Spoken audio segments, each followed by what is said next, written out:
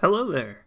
It is Wednesday, September 27th, and this is a developer log on my game, Shotgun Night. My name is C. Jacobs, and this is, I think, the fourth video? Third or fourth? I think it's the fourth video.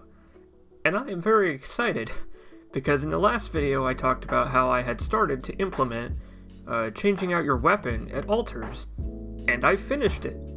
So I have unequipped Shotgun Knight, and as you can plainly see, he has no arms still. That's still on the menu.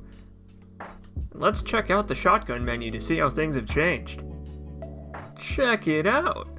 I have the selectable portions in the top screen, and each of the parts with a fancy description in the bottom left screen. And you can select each of your gun parts individually, and it'll tell you the stats dynamically and if you have a set bonus. I'm very happy about that because implementing that was a pain in the ass. I have completely switched over most of my code to be data structures instead of all of it being stored in variables. So my code is a lot more optimized now. It's more of a pain in the ass to read. I really don't like reading data structures or the code therein. But it's a lot better optimized now.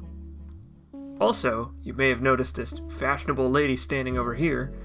This plague doctor is the very first NPC.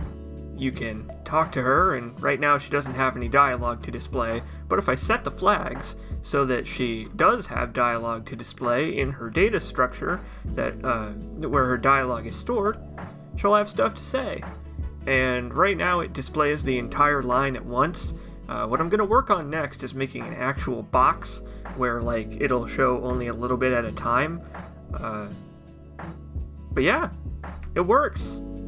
The game remembers her dialogue, and all of the flags function properly.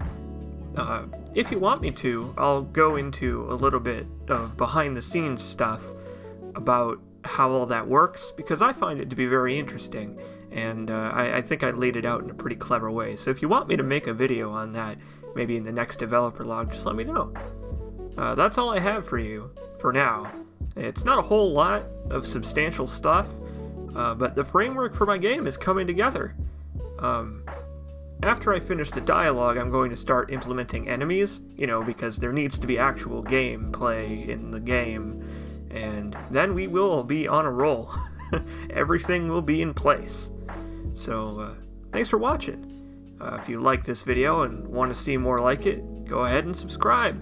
I make videos like this every week, every couple of days, probably too frequently to be healthy. I'll see you all later.